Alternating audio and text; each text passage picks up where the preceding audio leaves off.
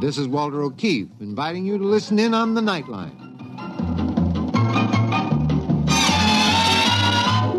Tonight, live the incredible life of ages yet to come in a time that might be 1,000,000 years from now on X-1.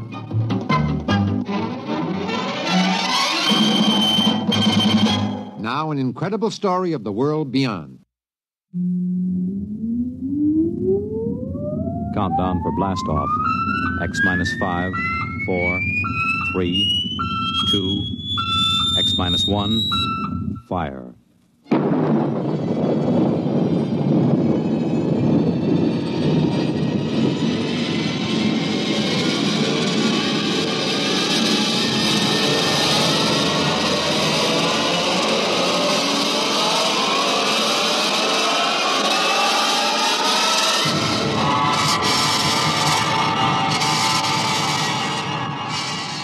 From the far horizons of the unknown come tales of new dimensions in time and space. These are stories of the future, adventures in which you'll live in 1,000,000, could be years on 1,000, maybe worlds.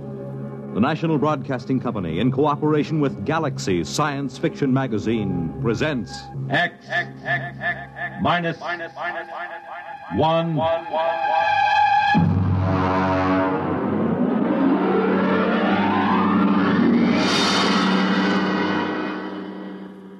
Tonight, The Category Inventor by Arthur Sellings.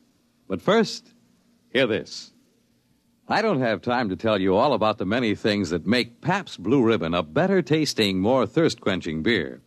Besides, you're more interested in how it tastes than how it's made. But one thing you should know. Experience is the most important ingredient in any beer. And Pabst is the product of America's oldest national brewer, established 1844. Pabst of Milwaukee.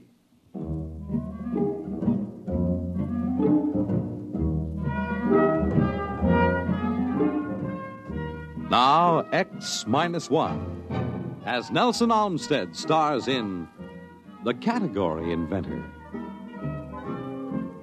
Frankly, I didn't expect to have the trouble. The morning that it happened was just like any other morning.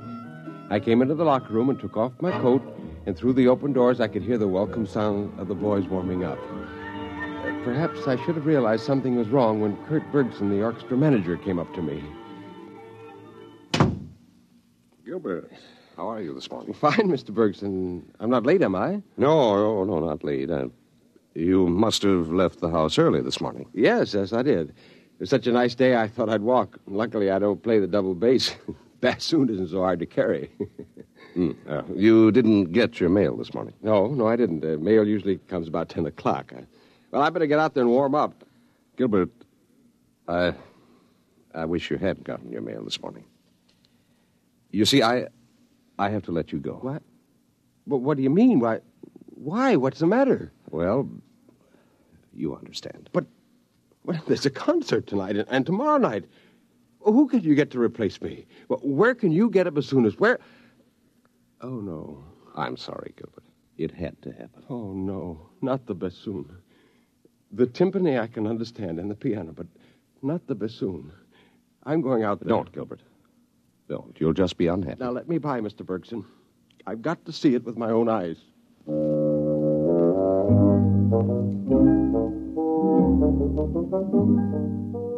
Of course, it was bound to happen. Where my music stand and chair had been stood a gleaming coppery robot. His music stand was attached to a bracket that came out from his forehead, and his electronic scanning eyes were blinking and ready. He had 7 fingers on each fully articulated hand. His lips were precast in perfect bassoonist embouchure, with flexi-plasti butyl skin adjusting to the reed. I could hear the softly whirring motor of his constant pressure breath apparatus.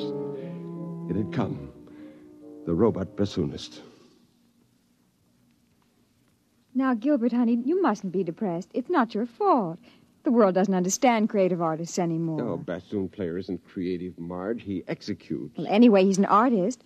That means he's got intelligence and imagination. And that means he's got a head start when it comes to a new job, doesn't it, honey? Sure. Yeah, head start. Marge, I tell you, there isn't any use. I've been checking into the category office every day. All I know is how to play the bassoon. Well, we'll just have to get used to being on reserve. But what will we tell the children, dear?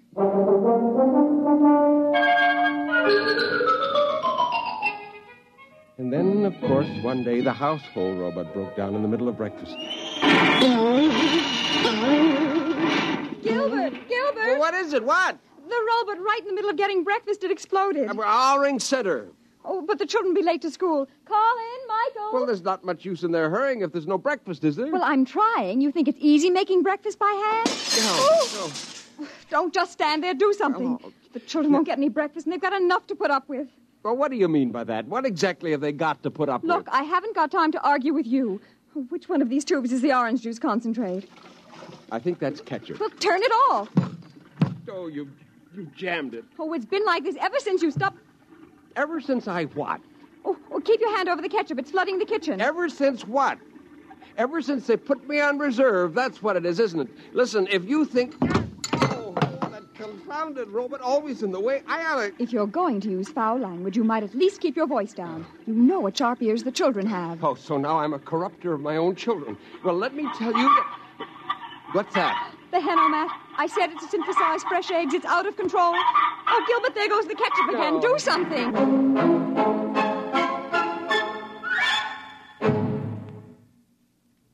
You are listening to the Category Inventor. Tonight's attraction on X-1. Each year, increasing thousands of Americans stricken with multiple sclerosis turn to Inventor. Finally, I got the ketchup and orange juice faucets turned off and the Henomat pulled out of the socket. I looked down, and there was our household robot on the floor. It was all its fault, it and millions of its kind. Suddenly, all the frustration of the last few months focused on the robot, and I kicked it. Well, now I've seen everything. A grown man actually kicking a poor, defenseless robot.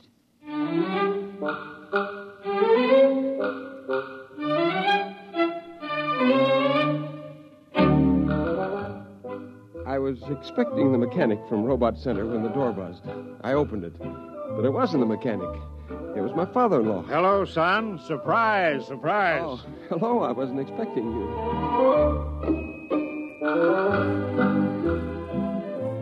George is a politician. They haven't yet found a robot that can take that trade over. Right behind him was the mechanic from Robot Service. However, he wasn't the mechanic, he explained.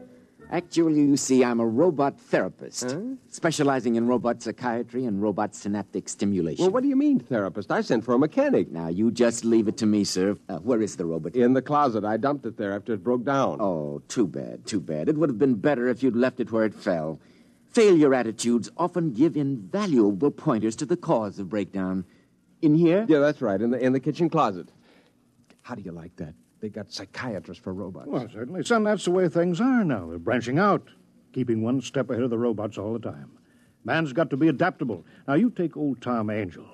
Old Tom up and registers himself as the first of a new generation of reading card verse writers. He was first in, so he got charter rights. Now, you got the idea? Once you get in the progressive mood, you're all set. Yeah, funny kind of progress, dusting off a defunct custom. Yeah, well, nowadays, a man doesn't have to fight for a job. All he has to do is to invent one. That's one of the platforms of our party, the party that stands up for the reservist rights. Why, you know, it was our party who saw to it that every family worker and reservist alike had a robot of his own by inalienable rights. No, I'm sick and tired of having a robot of my own. I'd be perfectly happy if there weren't any robots at all, especially the ones that sit in their chromium-plated tails in chromium-plated orchestras playing chromium-plated bassoons. What? Why, Gilbert, you don't know what you're saying. You're talking like a Luddite. Oh, I am I? What's a Luddite? It's history. They were the people who broke up the first power machines 200 years ago. Well, if that's the way you feel... Hold it now, son, wait a minute, hold it. Well, what is it? What's the matter now? Pop, I've got it.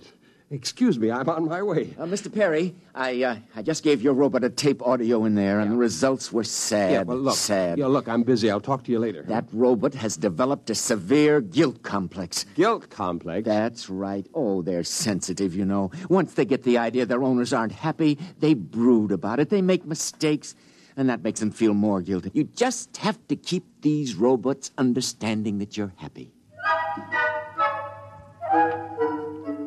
finally I got away from the robot psychiatrist. The category office was crowded with reservists hanging around with the slender hope of getting in a hot tip. I went into the first booth and spoke to the robot clerk. Yes, sir. You wish to file a category. I have your name and other information now. Nature of category.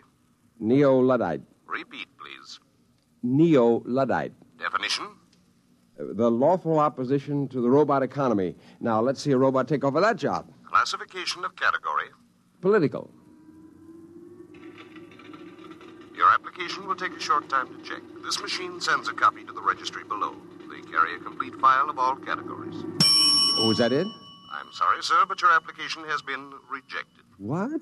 The category office extends its sincere regrets and trusts this will not deter you from making further application at the category office. Now, you listen here, you metallic mouthpiece. That application is legitimate. Now, nobody's got any right to reject it. Now, you can't just stand Please, here. Sir, you are overexcited. The supervisor is on his way. Ah, Mr. Perry, you're upset, eh?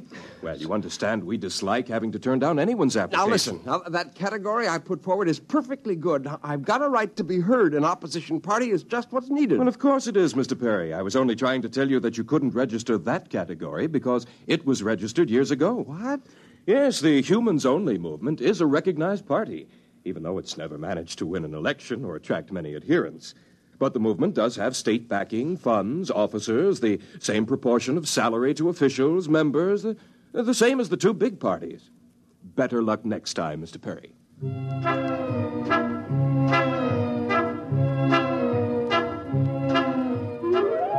was only one thing to do. Start all over again with some of the lines. Study and study until I could do it as well as I could play the bassoon. But what line? And how could I be sure that it wouldn't be taken over by the robots? I was walking along the street, and then suddenly a soundy ad jumped up out of a hydrant at me, and I popped it and listened. Are you on reserve? Are you tired of being unemployed? Don't fret. Contact the C.P. Jones Bureau, Category Inventors, Room 53, Universe Building.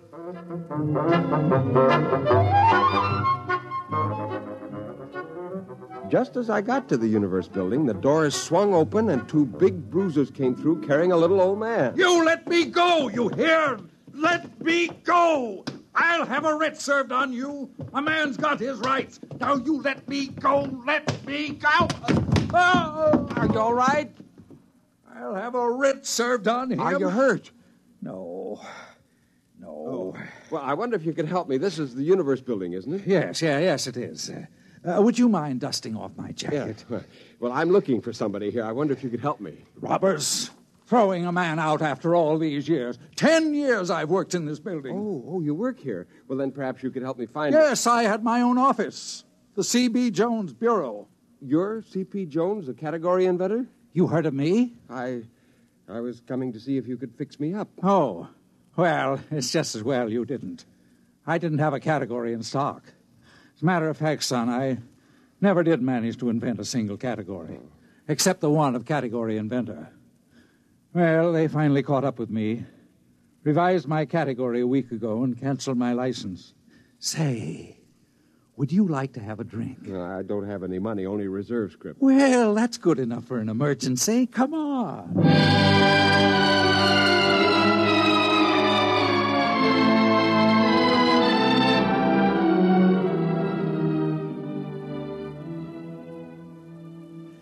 You see, it didn't cost him anything. My fee was only payable out of salary if and when I delivered. Once a year, the accounting office sent over a robot auditor to check the books. Oh, I had 2 or 3 sets of books, but they finally caught up with me, and now I've got to invent another job. I used to be a trapeze artist in the circus. I was the oldest trapeze man in the game, but I got too shaky. Have another drink. Yeah, well, it's my turn to buy. All right, but say, after we finish this round, let's move to a real bar. About the 4th bar, we got to playing a parlor game, inventing make-believe categories, you know. You go from the inane to the obscene and back again. And we got thrown out of one bar, and then we started on beer, and, well, that made us sad. And C.P. Jones began to recite poetry. How am I to face the odds of man's bedevilment in God's? I, a stranger and afraid, in a world I never made. Say, did I ever show you a one-handed nip-up from the chandelier? I used to be an acrobat, you know. Alley-oop!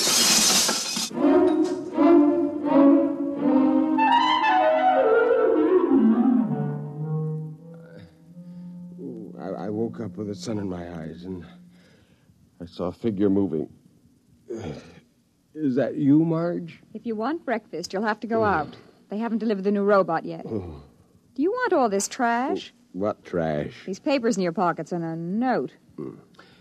What does it say? Oh, I'm not surprised you can't read this morning. I'm surprised you're breathing this morning. No, please, Marge. All right.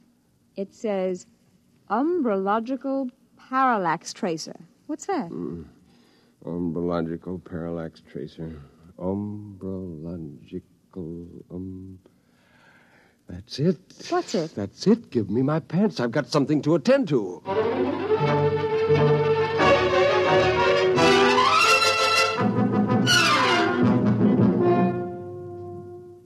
Well, I'm glad to see you, Mr. Perry. Trying again, eh? Category, umbrological parallax tracer. Well, most interesting.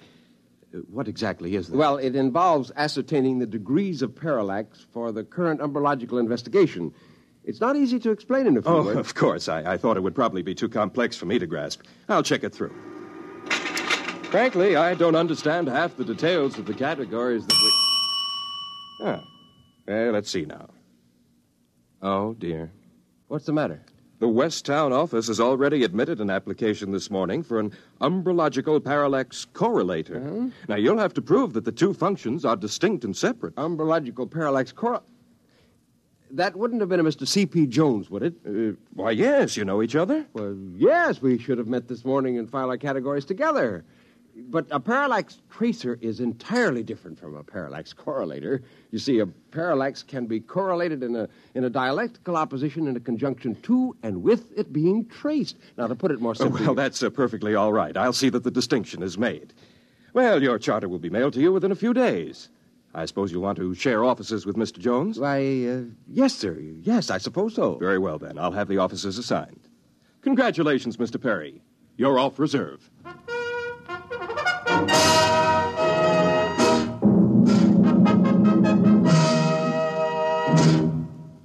Well, how do you like the new office, Gilbert, my boy? Oh, figure you almost queered the pitch for me by filing. Well, I didn't have your address, and I didn't know you'd get the same idea.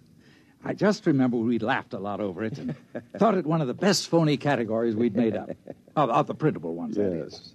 Anyway, I did change the end to give you a loophole. Oh, of course, we're cheating, aren't we? Cheating? Well, I'm not. I've already looked up umbrology for a start. There isn't any such word. Well, if there was, it would be a science of shadows. Oh. Now, all we have to do is find the parallaxes. But you're not serious. Serious? Of course I'm serious. The world's so complicated these days, everyone's such a specialist that no one can be sure yet what's fact and what isn't. We're the only umbrologists in the world. Who can question us? Yes, I suppose that's true. Why, the scope's enormous. Anyway, we're off reserve.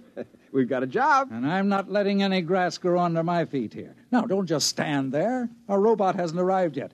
Give me a hand with this filing cabinet. We're going to need it. You're right. We got our work cut out for us. Let me tell you, the life of an umbrological parallax tracer isn't all beer and skittles. Let's get to work.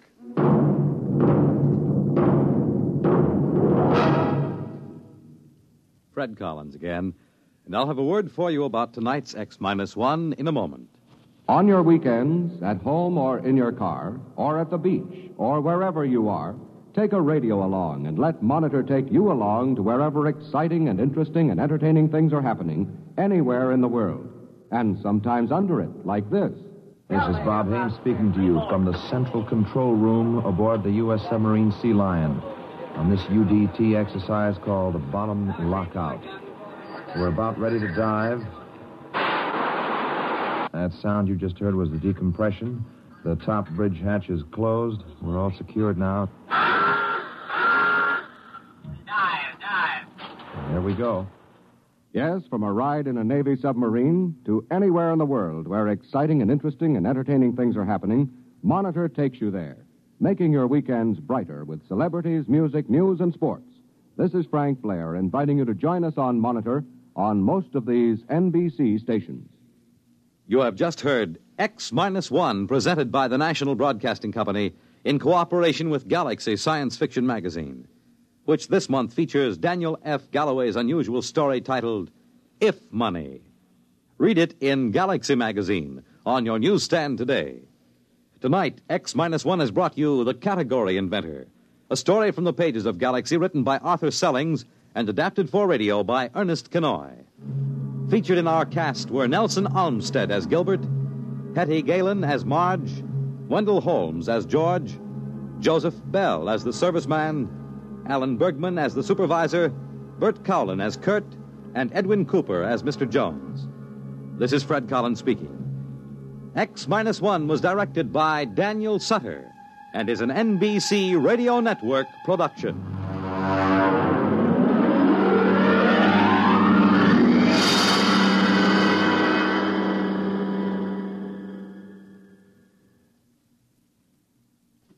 There's excitement in the air at night, and Nightline brings it to you. Hear Nightline with Walter O'Keefe next on most of these NBC stations.